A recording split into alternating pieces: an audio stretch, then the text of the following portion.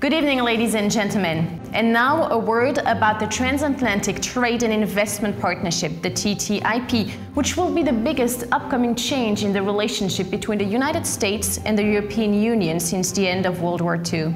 With Mark, straight from Washington, D.C. Hi, Mark. Hi, Helen. Indeed, a major improvement for both regions. Finally, a great step forward.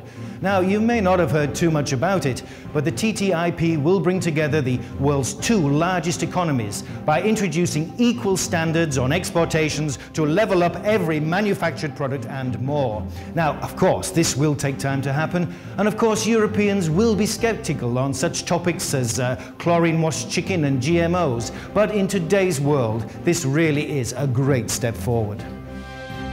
So, thank you, Mark. But then, in other words, what you are basically telling us is that we will soon be eating some GMO food, that companies will have the right to take our governments to court, that this is all being decided in absolute shadiness to basically screw us over, but that it is all worth it for the benefit of multinationals and general economic trends.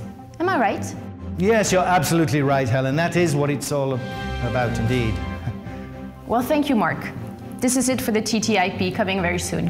Thank you, Helen. All characters appearing in this video are fictitious, but any resemblance to a recent TV news report is not at all coincidental. Truth is stronger than fiction. TTIP. Beware what lies beneath.